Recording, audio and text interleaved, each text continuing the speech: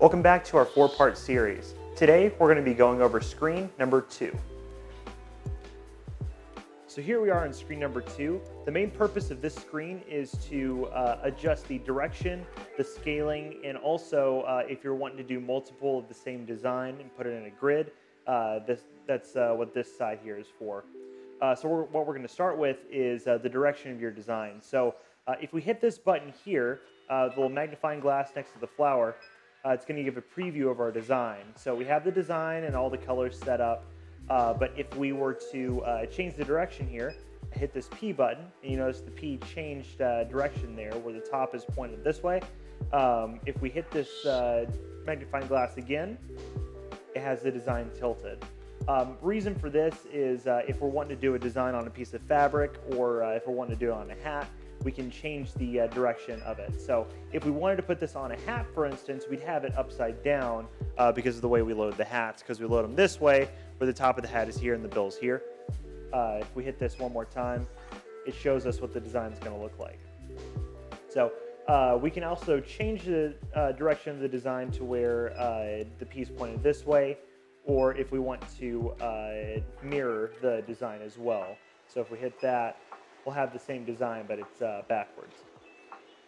Depending on which design you use, like say if you're wanting to put one design on one pocket, another design on the other, and you want them to be mirrored, that would be an application you'd use that for. Where we go from here, go ahead and put this back to normal orientation here. Hit that button there. So next up would be the angle. So say we can adjust this angle here from anywhere from 0 to 360 degrees, everywhere in between. That would be if you put a fabric on there and it's at a slight angle and you want to just compensate for it. Under normal circumstances, you really wouldn't use that too much. But underneath that, we have the scale for X and Y. What that is it can grow or shrink your design depending on how you need it. So say if you need it above a shirt pocket, and you see it's a little bit too big, we could scale it down just a little bit and make it fit. You really don't want to go above or below 15% above 100. Main reason being is whenever it scales it, it keeps the same amount of stitches. So if you shrink it, it's going to build up a lot of stitches in the same area. Whereas if you were to grow it, it's going to stretch those stitches out, so it's going to not look as good. So really you don't want to go above or below either 85 or 115%.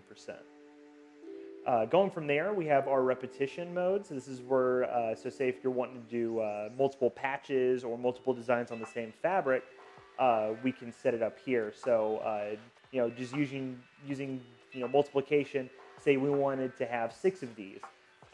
So 6 on the x-axis, we'll go ahead and set up 3. And then on the y-axis, we'll set up 2, because 3 times 2 equals 6. And if we hit this, we notice, let it load for a second, it's got to load up all those stitches. If we notice, it looks the same. Our preview looks the same. That's because the repetition interval has stayed the same, so it's going to layer all those designs on top of each other. So how we fix that is we'll hit here, and we'll put in a number like 50. Let's see what 50 looks like. Put it on both sides. So we have repetition interval at 50. If we hit that, let it load again, takes a second. We'll notice that the design has been split up a few times. Now what we want to do is we want to spread them apart because we want enough space, because right now they're overlapping. So we'll bump that up to say 75.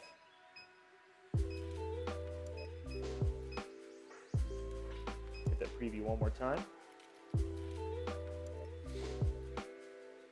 Okay, still need a little bit more room, so we can bump that up to maybe, let's bump that up to 90. How about that?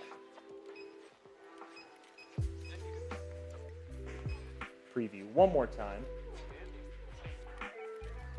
So there we go, they're all separated. So if you're doing multiple patches or multiple designs on the same fabric, that's how you go about doing it. But in our case, we're gonna go ahead and just set that, set these guys to, let's do 1, 1.